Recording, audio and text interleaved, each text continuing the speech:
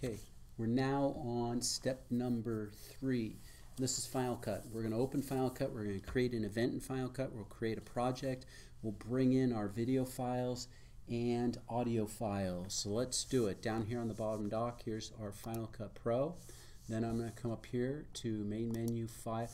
What I'm looking at right now, this is the last project I was working on. It was my life, just like you guys. And so I'm now going to come up here and go main menu, file, new event.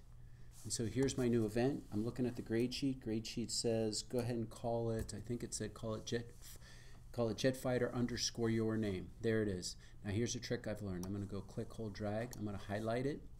I'm also going to check this right here, create new project, because then it'll save me another second in which I don't have to sit there and go file new project. And now I've copied that, Control C or edit, copy, okay? And now I'm going to go okay. Then I come over here, it is, Jetfighter. I'll make this just a little bit bigger. Come on, there. There, Jetfighter John Harrington. I'm going to click on it. There's my project. I'm going to click on the title. See how it turned blue? Now remember, I went ahead and I just copied Jetfighter John Harrington, so I can go now and go edit, paste, or with my on my keyboard, Command V, and it automatically pastes in. And here, look, I'm using the arrows. There it is, Jetfighter John. I didn't have to type it, paste it in. I saved another 2 seconds.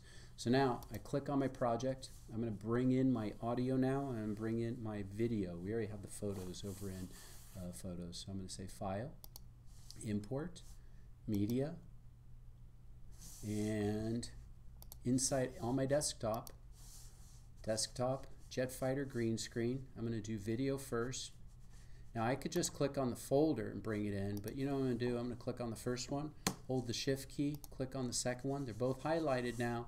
Come over here, import selected.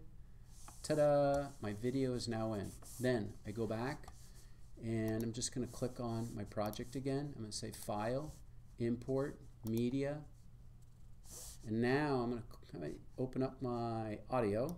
There's my audio. I'm going to click on the first one. I could just click on the audio folder and it'll bring them all in, but I'll click on the first one, hold the shift key, bring the last one. That way I know they're all coming in. I'm not searching for them. Import selected, and now when I do the drop down, there they all are. See all the audio? So I have my 2 videos there and everything beneath it. These guys beneath it, there's all the audios. So we're now all set up to start building our movie in Final Cut Pro. On to step number 4.